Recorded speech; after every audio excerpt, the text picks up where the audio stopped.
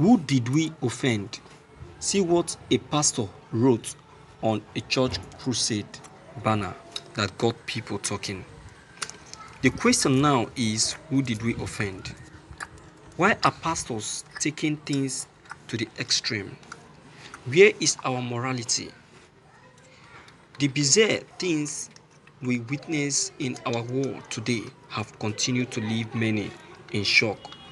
The common standard we all held together has continued to slip off our hands, as it seems there is no common morality anymore. People now do whatever feels right to them. Have you ever come across a controversial church crusade banner before? Here is a practical example for you to see and possibly learn. Presently, a certain church crusade banner is making waves on social media.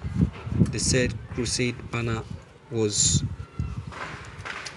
on social media.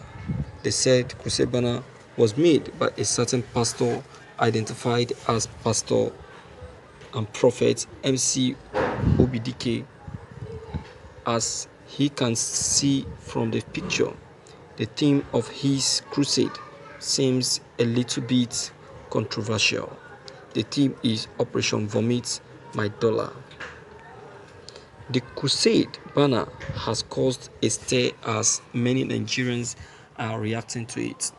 The majority thinks that this is wrong. They argued that churches should not be teaching their congregation how to make money quickly through prayer without work. They, however, advised the church members to be more careful. There are a few others who did not see anything wrong with the crusade banner. This group of persons maintain that the crusade theme is good. Thank you for listening to this news. My viewers, see, what else do you expect? As it is now, churches are looking for a way to gather up all that they have lost.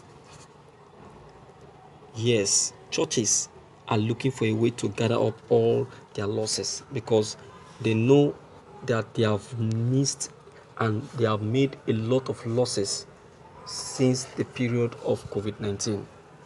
Don't you know the number of times they're supposed to have had service, the amount they would have gathered, the mansion they would have built, the cars they would have bought? All these things COVID-19 denied them of. After COVID-19, we moved into EndSARS protest, and you think that they will not come up with something that will attract attention. I'm not surprised. Even our youth nowadays that have lost their job are now thinking of the option of becoming a pastor, since becoming a pastor is one fastest means of making money. That is what many youth do nowadays. When they look left and they look right and they didn't see what to do or didn't get a job, the next thing is to frame up personality of being called by God to become a pastor. Just like Amechi said that he joined politics because of all he passed through. Because when he graduated from school, there wasn't a job, so he has no choice than to join politics. So joining politics ended up bringing him good luck. That is what has actually kept him where he is today, and is appreciating God for that. You see that? You see that? So, my viewers, the only thing I'll just say to Nigerians is that Nigerians should be very careful, most especially this period, because many churches will be very, very deceitful. They will be deceitful. They will tell all sorts of lies. Even what God didn't say, they will say that God said, just for them to make money. They will introduce all kind of offerings, deceiving people, lying and saying that God said this, God said that, which may not be true. So please and please, my viewers, please don't listen to whatever they say. If I were you, I will only stick on where I belong.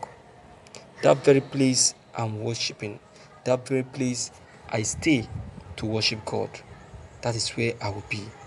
I will not punk nose, because punk nosing will end up bringing you this kind of a thing. And I know that you will not even to to experience such. You understand?